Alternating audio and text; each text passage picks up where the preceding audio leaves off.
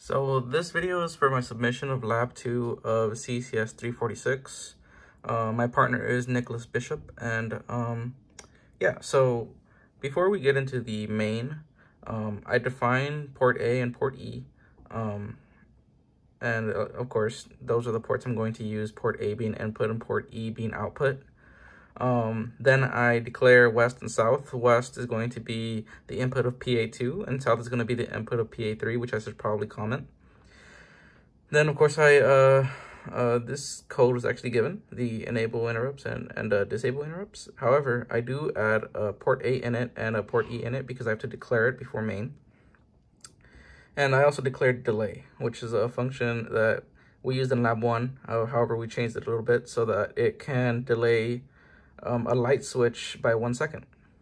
Okay, so we call port A and port E, and we also start the lab with the red LED being enabled. So essentially, before we move on and start testing the switches, just the LED is going to be on. The red LED is going to be on.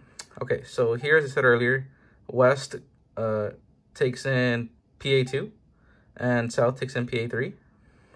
Okay. And for the first if statement, we're checking if south is closed. So if the switch is closed, then the signal is traveling to the board. And however, it also checks if the red LED is also on. So if both of these are true, then it enters the if statement and it turns off the red LED and enables the green LED. Then in the second else if, the same logic applies. Essentially, we're checking if the west switch is closed, just PA2. If it is, then signal travels. However, it also checks if the green LED is on. And if it is on, then it turns off the green LED and it turns on yellow. And almost instantaneously after that, with the third else if statement, we're checking if the yellow LED is on. So of course, after west is closed, or I should say on, then signal's traveling. So of course it's gonna go yellow, meaning that the third else if it will turn on in the next loop because yellow's on, and it's going to turn it off, and it will enable the red LED.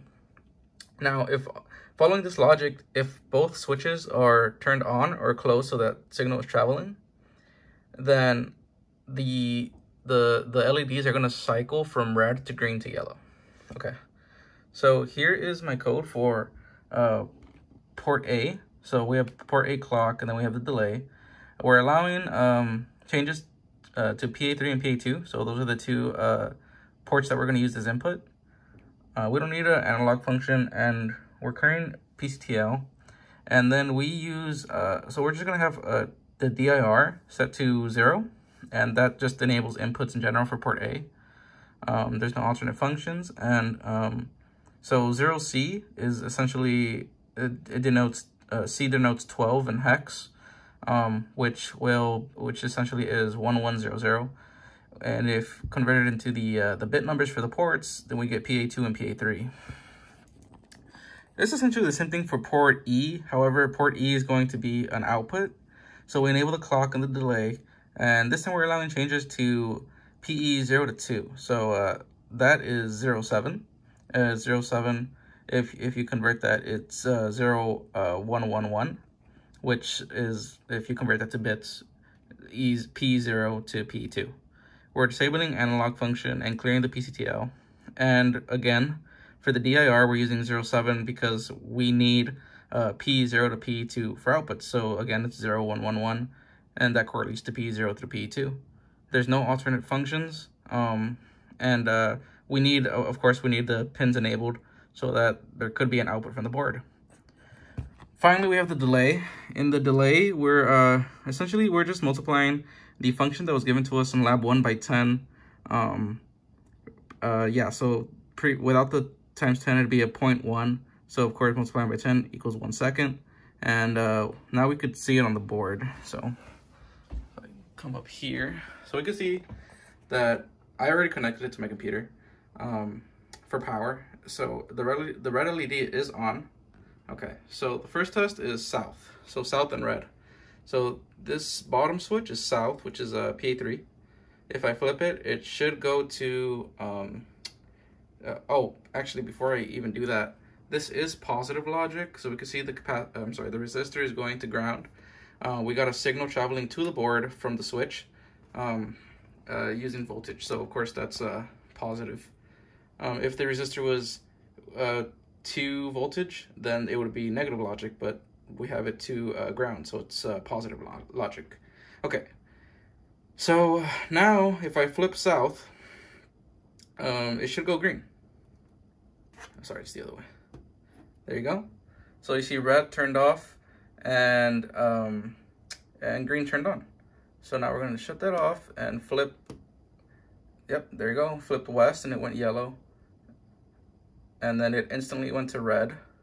Now if I switch south back, so it going to red is the third if statement, so that is correct. It seemed like it was wrong, but that's right. Now if I switch south as well, so we have west on currently. If I flip south on, it should cycle from red to green to yellow. So that actually kind of looks like yellow, but that is red. See, yellow's in the middle. Okay, so I will flip south now, and it should go to green, then to yellow, then to red, with a 1 second delay in between each change. Green, yellow, red. Okay, and again, that is positive logic. We can see the wiring here. So red goes to this red wire goes to west, so that's PA2. The purple wire goes to PA3. I have power into the breadboard, powering the switches. As I mentioned, the resistors go to ground. And these are 10K ohm resistors. These I used up here are 1K ohm resistors. If there was no resistors, those LEDs would probably just explode.